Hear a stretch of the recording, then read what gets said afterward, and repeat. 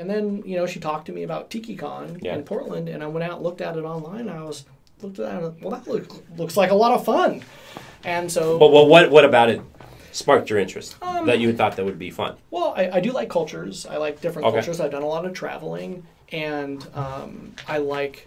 and what sparked my interest was I do like some of the retro music and you know, vintage clothing and things like that. And so I looked at that, but mostly it just looked like a lot of fun people having a great time. Yeah. So when I looked at it online, I thought, wow, I don't see anyone, you know, that looks angsty or grumpy or frustrated. They just all look like they're having a blast. And then I'm reading the description of, you know, like the different things because they're all drunk. They're all drunk on Mai Tais. Exactly.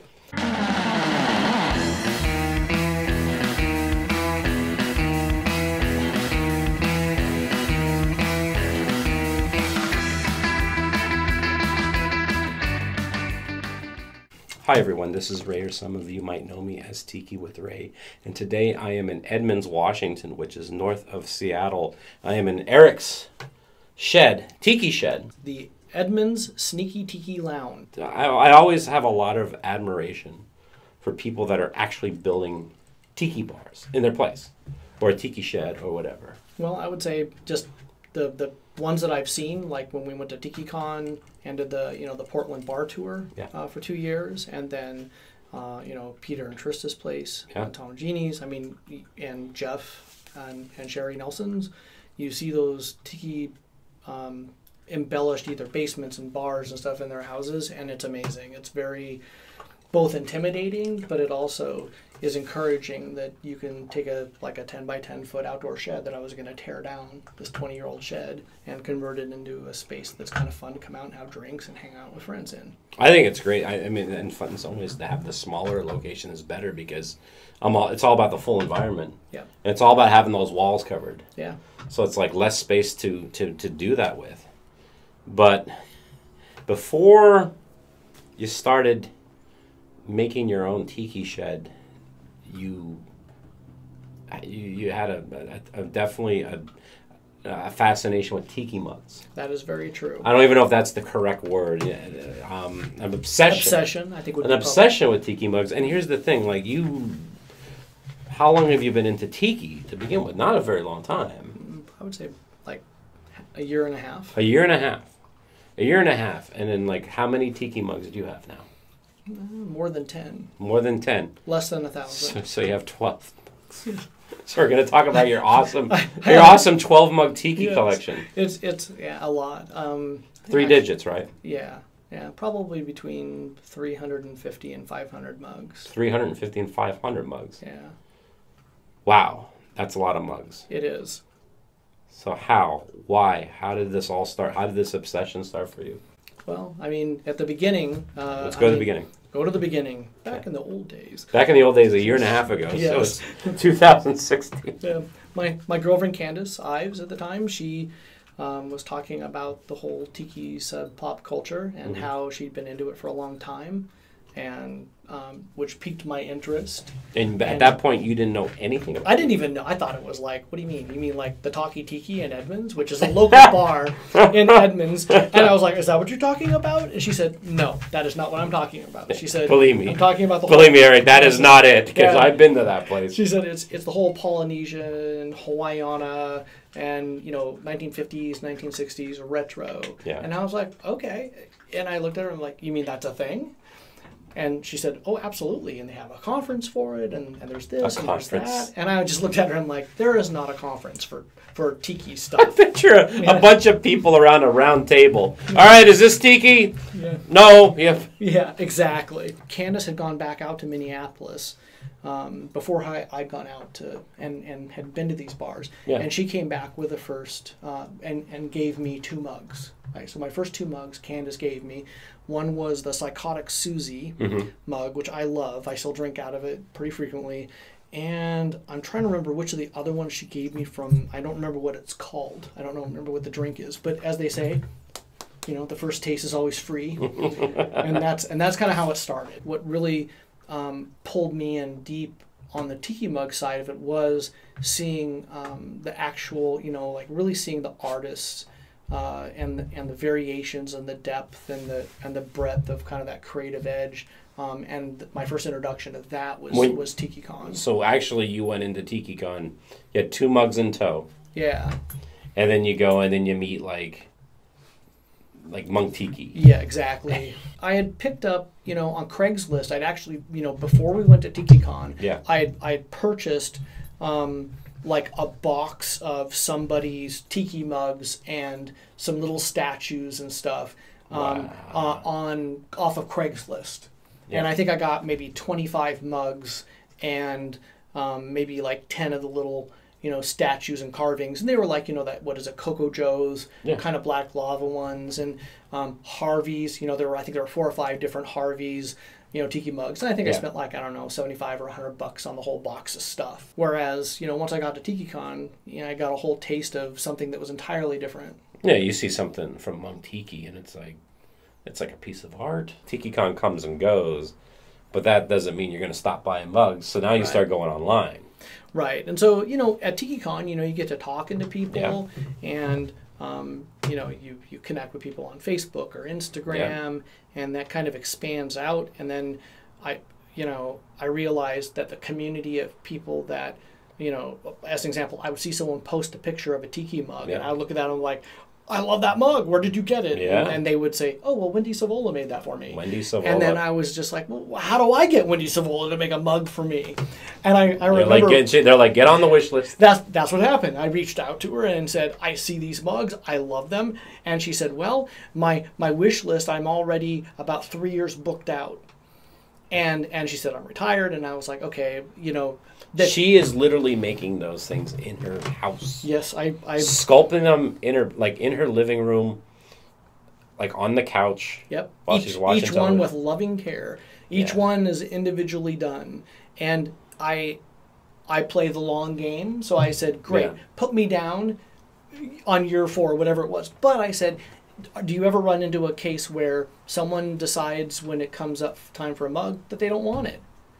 And she said, well, it comes up sometimes. I said, well, put me on the list for those. Yeah, give me one of those. And so that's actually what happened. So about a week later, she contacts me and said, hey, by the way, we just finished up the Sacramento bar crawl, and I have extra mugs. Would you like one? And I said, yes, well, and I bought that one. And then a while later, she came back and said, okay, well, somebody on the wish list, didn't want their mug. Are you interested? She asked other people. And so I said, yes. And so actually these wish lists have been coming out, like the Missionaries Dilemma and a bowl that I have here that's similar to that. And she just finished a goblet, which is in that same genre. And I just got pictures or a video and pictures of it today. And so what I found was that community was very accessible. And I found myself reaching out to other mug makers, and I would, do searches and find out, I discovered Ooga Mooga. It's not like I discovered something that was, but from myself, it was a discovery. Ooga Mooga, explain to the audience what Ooga Mooga is. So Ooga Mooga is a database where people catalog and take pictures of their mug collections, and it's a mechanism for people to identify mugs that they purchase, like, let's say, this one. This is from the Mahalo Tiki, and it's a shrunken head, and they've got a couple of styles of this. And so if you wanted to find this, it tells you things like how many they've made. It might tell you the artist that rendered it, who did the production, how many there were, what variations there are, and then people take pictures of them in their collection, and then they basically develop a database of their collection against this kind of database of known mugs. Yeah, and Huma Huma from Kritiki is the woman behind. The person behind that. Ooga Mooga. And so that also helped me kind of expand. You want to find out where all the tiki bars are in the country? Yeah, go to Kritiki. You want to find out all about the tiki mugs in the country? Go to Ooga Mooga. And that gives you a very good sightline to kind of what's out there. Yeah. And there's also some aspect of sharing the value or recent value sightings of mugs, maybe what they originally sold for, how many were made, recent eBay sold sightings or private sale sightings might be included to help identify for people how rare or desired they are and how much some of them are being sold and bought for. The thing that I find crazy with the value of some of these new tiki mugs. Oh yeah. Are worth more, and they're going for more than some of the vintage mugs that are out there. Absolutely. That's the thing that killed me. Well, I think there's a couple of things. I think, as an example, some of the most common mugs are some of the older ones. So like the Harvey's mugs are, I think, the most commonly cited mugs. And you know, it's not that they're not interesting from the perspective of the history of the evolution of the space. Yeah. But it's also, you know, one of the things for me personally, I like things that people make. Yeah. It could be wine.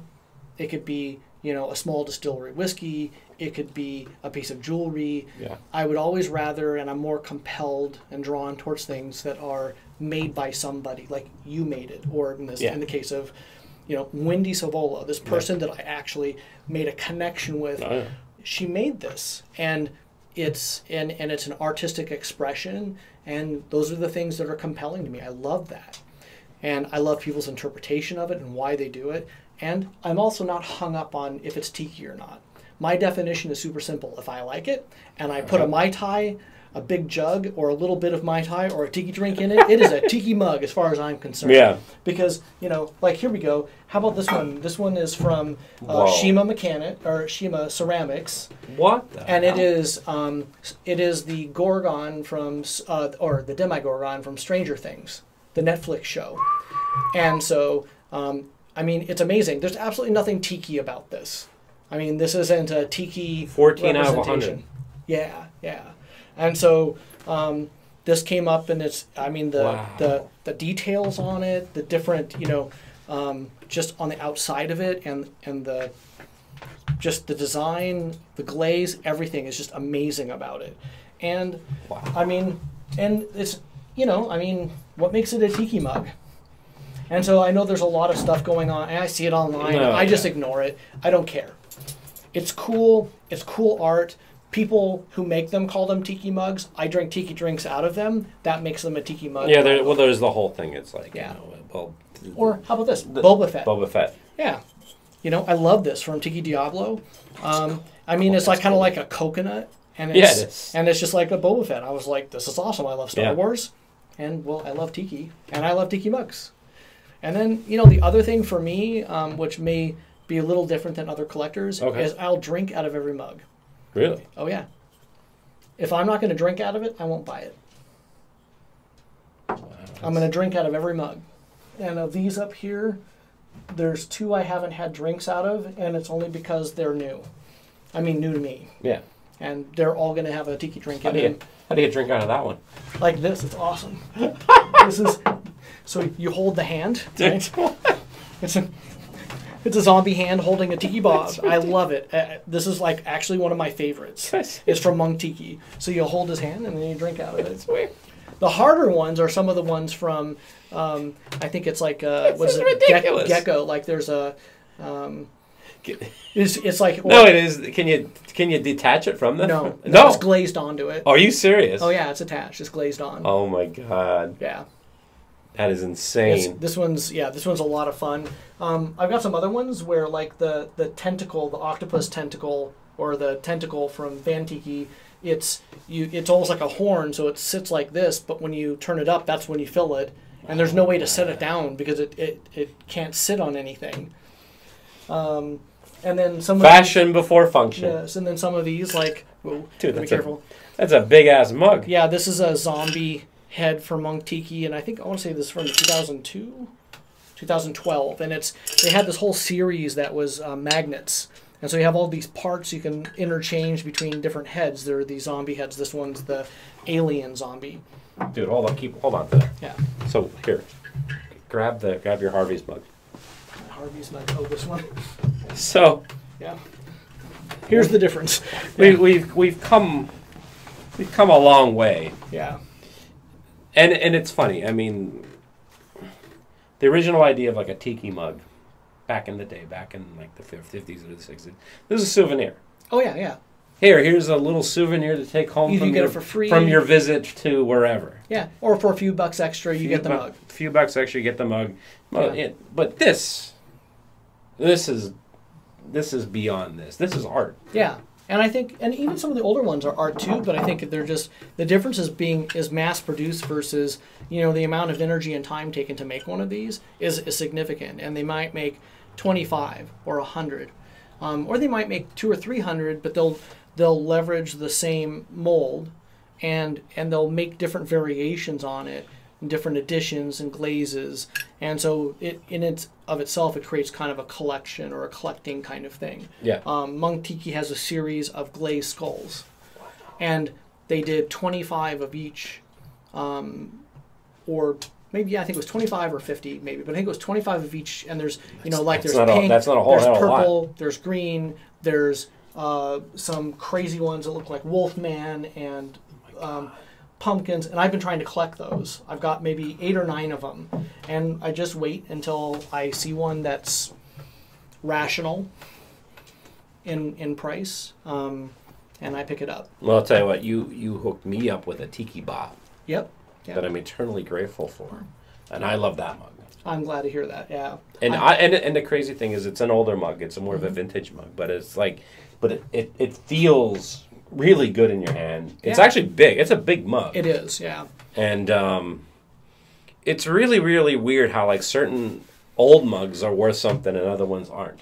Right. Yeah. And I think it just like like those old Tiki Bob mugs are very iconic. Yeah. Right. And I mean, I know they stand out. Yeah, they do. And also, if you think about how many variations people have built beyond that iconography of Tiki Bob. Yeah. So like even this one, and there's all kinds of Bob variations. Oh yeah. You know, Wendy Sabola and Monk Tiki, and I mean, most of the big mug makers at one time or another have paid homage to the Tiki Bob in some form or another. Yeah. And I've collected quite a few of those.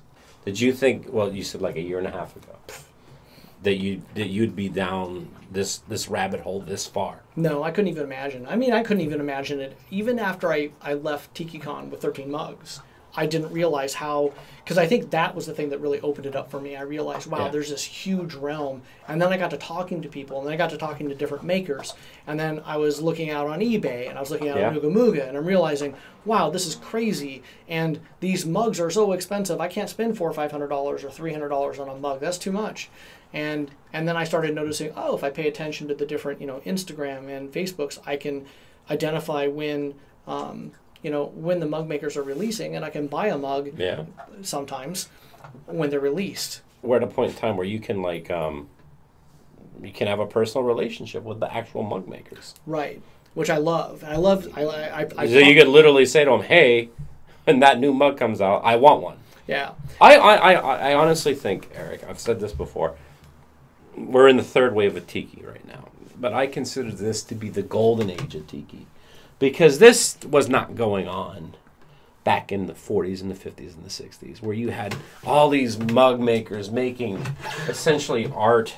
Yeah. And then we have the internet. Yeah.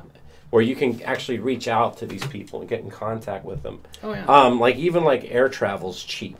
You're talking about flying down to Sacramento to go see Wendy. Yeah. You can do it. It's not a big deal. Yeah. And I think you're spot on in the sense of, as I started discovering, there's Cook Ceramics. They're in Belfast, Ireland. Yeah. I've purchased a variety of their mugs. They're beautiful. Mm-hmm. There's By Tiki in France. Yeah.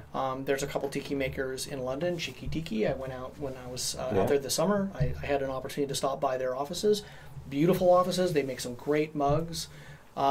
There's a mug maker in, I can't remember. I don't think it's Kazakhstan, but it's Eastern Europe. Wow. And he makes an amazing Cthulhu mug that I've got a couple of versions of. There's also a kind of a tiki mug maker out in Greece. I can't remember the name off the top of my head, but that you're really correct in the sense of it isn't just like a West Coast, California, Hawaii, anywhere where somebody's making mugs. And then there's also all the mugs now that are starting to be built around, or that have continued to be built around the different tiki bars around the world. Yeah. And that's another place where the tiki mugs for the bar don't look like this now. Some of them do, but most of them don't. And they get more embellished. They make, you know, like, okay, it's like Frankie's Tiki Room's, you know, 10th anniversary mug, man. and, you know, they'll make 100 of them or 250, and you can't get it unless you go. Yep. And like I couldn't ever go because I didn't even know it existed. And so if I want mugs like that, I have to go seek them out and either trade or buy them from other collectors, which is how I've picked up quite a few of these. Yeah. Or I buy them from the maker as they come out. I'm very good at pressing the key, saying buy now, you know. Or in some cases they'll make a one-off glaze. Yeah. I've reached out to, you know, Gecko or some other mug maker and said, hey, I really like this particular one, you know, and sometimes they'll release them on eBay and they're still very reasonably priced because they're, you know, I think the only thing I wrestle with is where people get online, they're selling 100, someone will buy 3, and you see them up on eBay the next day for 3 times what they paid. And I think what bugs me about that is that it would be one thing if I knew that money was going to the person who made the mug. You know, if it went to Van Tiki, if it went to Monk Tiki, or someone who's taken the time to create this thing versus the person who stood in line and punched the button 3 times. Yeah. And because anytime there's more demand than there are, you know, inventory, you're going to create a value, a representative value there. This is my plan, Eric. This is what I'm going to do. Mm-hmm. I'm gonna wait another like 15 years. Yeah. And then when Tiki dies out again, then I'm just gonna buy them all out of the for $3 a piece. For $3 at the Goodwill. Yeah, maybe we might. Who knows? Oh, I will. I don't. Yes, you will. You wait for that, Ray. I think that's totally. Either that's gonna happen, or I'm gonna die.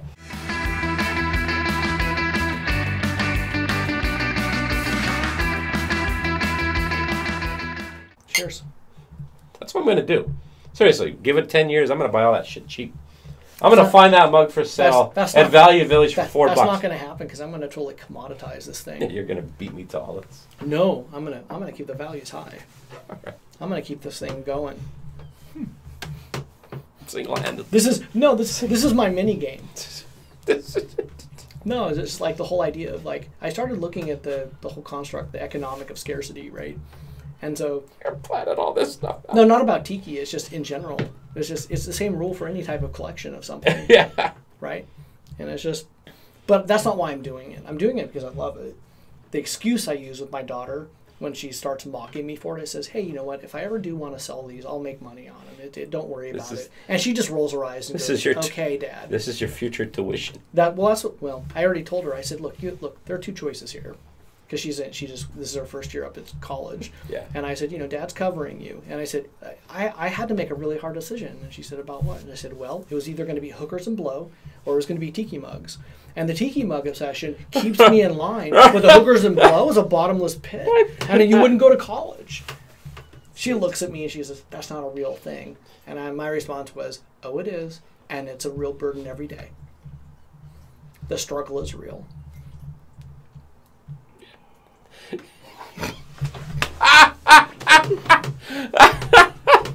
It drives my The struggle is real. Hey gang, this is Tiki with Ray, and I just want to say thank you very much for checking out my video. I hope you enjoyed it. And if you want to see more episodes, click on the subscribe button. And if you liked the video, give it a like. That would mean a lot to me. And if you have any comments or suggestions, please leave a comment in the comment section below.